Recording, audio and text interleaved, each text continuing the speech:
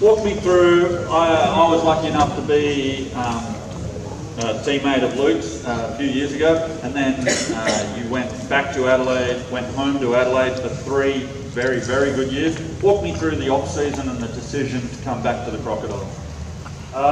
Yeah, it was, I don't know if serendipitous is the word. Anyone. But it could have been. Yeah, the situation with Adelaide was great down there. You know, I actually went down there when Marty White was coaching, and he got the sack after my first year, and Joe Wright came in. Had a great couple of years with him, and then just this off-season, sat down and talked to him, and you know, I was kind of didn't know which way to go. Yeah, his system was kind of a bit different to what for him was my style of playing, what worked well for me, and I kind of had a few questions about whether to come back to his team or not, his system, and he had the same questions about me. And then actually just got a phone call from Andrew Gissinger and John Dennis, and talking to them about the way the club's headed. Talking to Andrew for a while about the whole administration and everyone that's come on board and everything that's happening here in Townsville. Just got me really excited, and kind of got my, you know, got the fire burning inside me. I was really excited to hear what's going on here, and felt like it was a great situation talking to Sean, and you know, working with all these young guys. You know, I just thought it was, you know, meant to be. It felt like it was meant to be. So there was really no decision at all. I jumped on board straight away and was all for it. I jest, I do know what serendipity means, and that is serendipitous.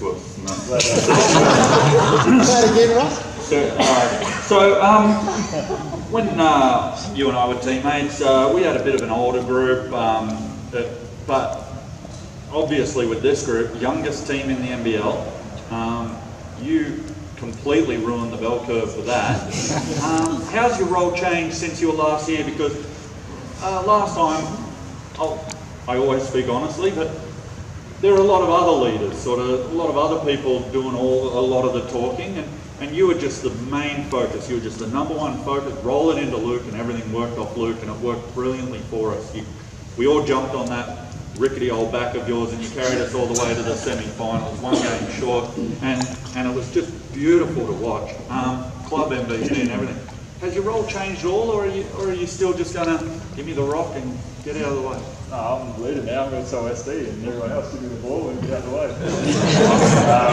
No, I mean, you know, that's part of it. But you know, having guys to be able to work with has been great. You know, just I haven't really had a chance to kind of play with the guys a lot in this pre-season, but when I have, it's been really exciting just to see what all these guys can do. And you know, we've got some great point guards, great young kids. So. You know, working with the big guys, just doing our stuff down the other end and everything's been really exciting to see, you know, and yeah, just really looking forward to getting out there and working with everyone. I think that 10 minutes after practice, hands in after practice, maybe some people don't know the guards will often go and shoot, and I think if you could grab Nick Kay by the throat and say, come on young fella, I'll teach you how to be a pro, I think that'll go, I think he should just be lapping that up. That's my humble opinion. Nick, get on board. Last question, I promise. Schenscher, you missed. I was lucky enough Wednesday night. You were amazing at the Blitz, just awesome. And then missed the rest of the pre-season games. What's the story? Are you going to be all right Friday, October 9th? Yeah, good to go. Just had a bit of a hiccup with the old calf, just an old injury, but had scans and it's all clear. So yeah, everything's fine, and we'll be rolling to go for Friday night. 2 weeks out from the season, you just sort of slow it down a little. It's veteran move. Ladies and gentlemen, the leader of the Crocs.